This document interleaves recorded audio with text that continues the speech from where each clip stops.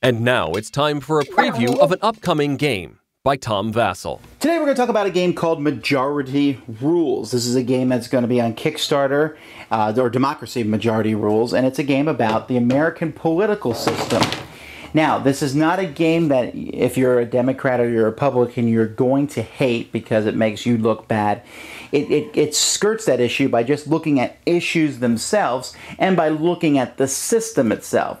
Now, the system is abstract to a great degree, but it still will come through.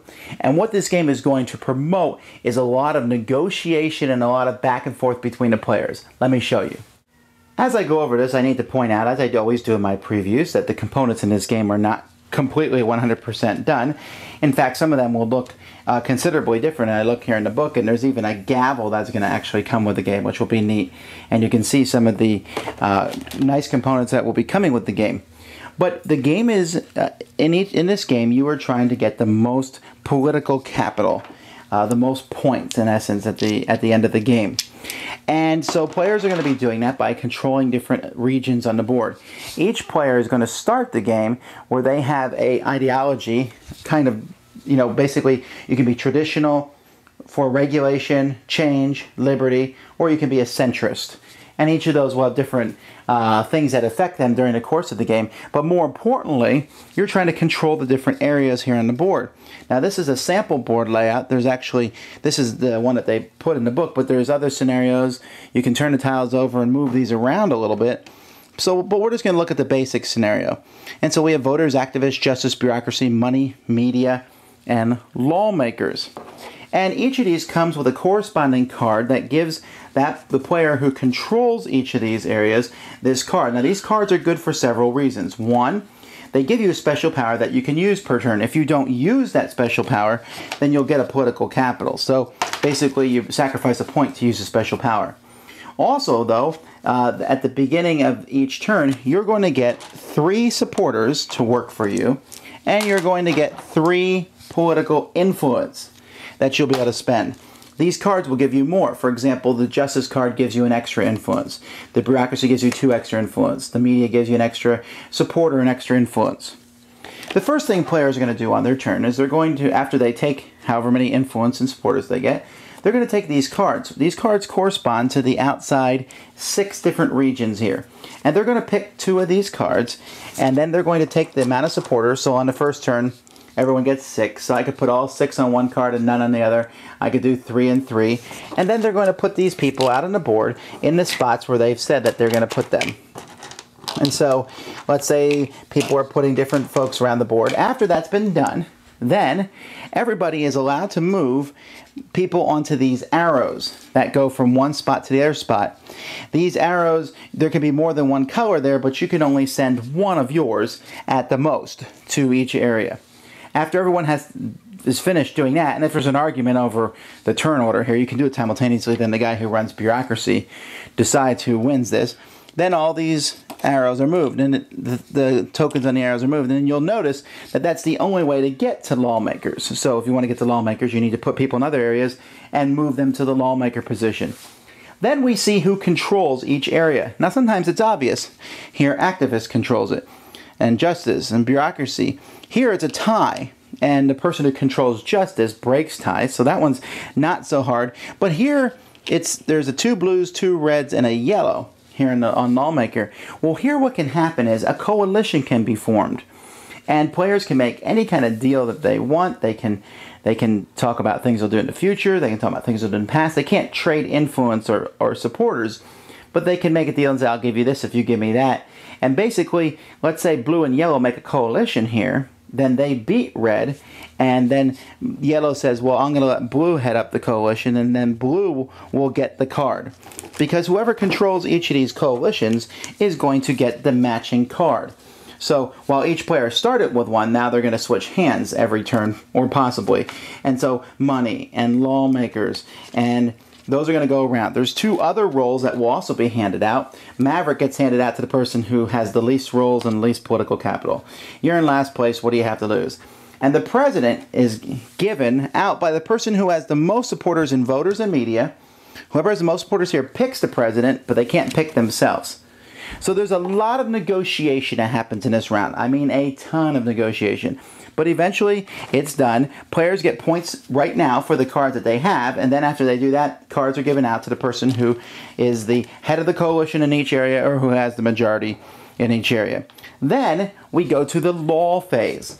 In the law phase, we're going to look at a deck of law cards. Now, each law card has a funny political cartoon on it, but basically each law has a topic, but the main thing to notice here is what the law is. For example, here it's change versus voters. So the positive one from this would be the person, in this case it would be yellow because yellow is for change, and then versus voters, against the person who controls the voters at this point in time. That's electoral reform. Here is change versus bureaucracy. Here's activists versus justice, regulate versus liberty, regulate versus the president, president versus lawmakers, declaration of war. Bank reform, media versus money, change versus tradition, church and state, money versus activists. So what's going to happen is the lawmaker, whoever controls the lawmaker, he's going to pick 5 of these, and he's going to look through he's going to draw 5, and he's going to pick 2 laws that are going to be voted on. The president will look through all the discarded laws, and he will pick one of those.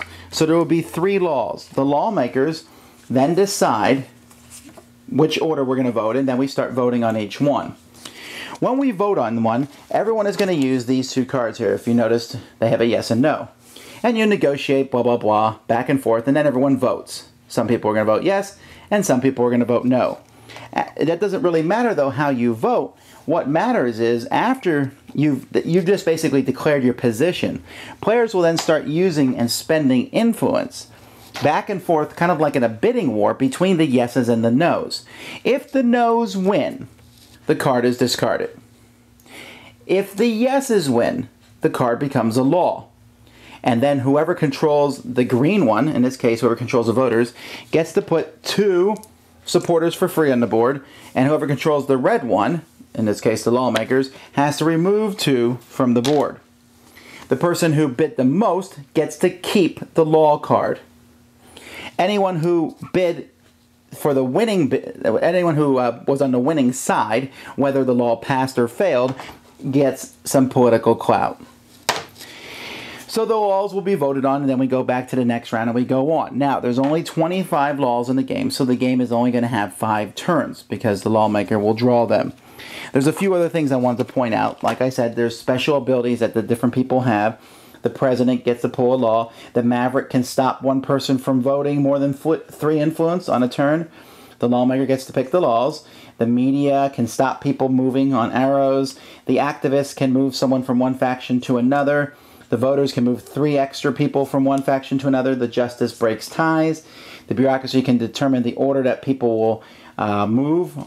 And the money, you can double the value of your influence on voting for 1 turn. So there's a special ability for each of these cards, which, by the way, have some other stuff on the back of them. Now, when the game is over, it's actually 2 different methods of scoring. Some of the law cards have unrest and order. If more unrest law cards have been voted yes upon and are in the game, then all the political clout that has been collected up at that point is discarded, period. So nothing that you've done during the game matters, and only final scoring is going to happen. If there's an equal number, then you can only keep as much as you have supporters in lawmakers. But if there's more order, then you keep everything that you've gained so far, and we also do final scoring. What is final scoring? Well, it's here on the card here. You can see that you get 3 political capital for each power card you have in the last turn, 5 for having the most supporters on the factions, 3 for having 3 or more supporters on the most factions, 3 for having the most supporters in any single faction, 5 if you have the most law cards, 3 for having the most order cards, and 3 for having the most unrest cards.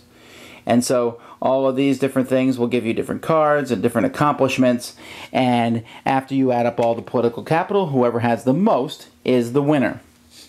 Because of the open-endedness of these negotiations, this is a very different beast of a game than any game I've ever played. In fact, it almost reminded me of Cosmic Encounter to some degree, as players would say, oh, I want to do this, I want to do that. No, you can't do this, I'm going to use my power here. But there was a lot of wheeling and dealing, especially making those coalitions, because after a while, everybody has a decent amount of supporters on the board. So you can say, let me be the head of this coalition, and I'll let you be the head of this coalition, and someone else will come in and say, well, we don't need him, let's just cut him out. And if you pull ahead, there's always the possibility that people aren't going to work with you anymore. But at the same time, they might not matter because they might get enough of the unrest law cards out on the board so that everything you've done during the game doesn't matter and only final scoring. So there's a lot of interesting different features as you're putting people down, area control, but then you're moving those. But it doesn't matter if you have the most in any region. If the second most and third most decide to work together against you, then you've lost out. So that's a very interesting fact. They said they're going to come out with different scenarios. What is the book here talks about? There's an expansion coming out where you'll be able to play up with 10 players, but they'll have a U.S. election 212 scenario, Arab Spring 2011, Civil Rights 1964, and so on. And so you'll be able to take these different scenarios with different law cards, and there's no disadvantage or advantage to being liberty or regulate or change or tradition. Okay, so if you I like one of those four, you're not going to be lambasted for being one of those. But they do work against their opposite, which just makes sense. People who are for total liberty are against people who are for more regulation. That's just how it works. People who are for tradition are against people who change. They will ideologically bump heads. So if you're interested in this game and it's one that you'd like to play, then in just a few moments, we'll talk about how you can get it, the link on Kickstarter, and that's that. Democracy, Majority Rules.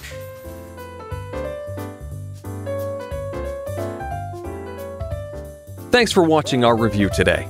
For more information about board games, as well as the #1 board game audio podcast, check out Dicetower.com for reviews, interviews, and more. I'm Eric Summerer, and you've been watching The Dice Tower. Do.